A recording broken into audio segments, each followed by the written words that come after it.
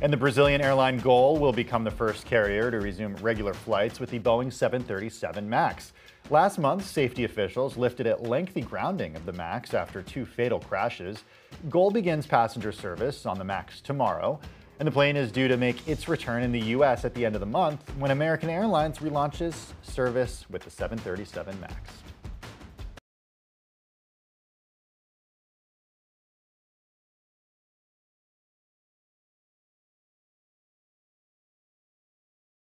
The biggest stories the moment they happen from around the globe. Subscribe to Bloomberg Quick Take now for insight in an instant.